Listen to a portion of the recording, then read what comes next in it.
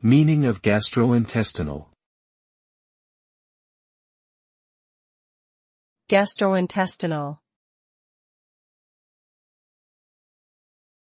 Gastrointestinal. Gastrointestinal. Gastrointestinal. Gastrointestinal refers to the digestive system, which includes the stomach, intestines, and associated organs. This system is responsible for breaking down food, absorbing nutrients, and eliminating waste.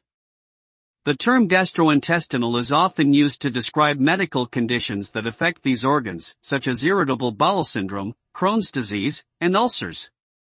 Maintaining a healthy gastrointestinal system is crucial for overall health and well-being, as it plays a vital role in nutrient absorption and immune function.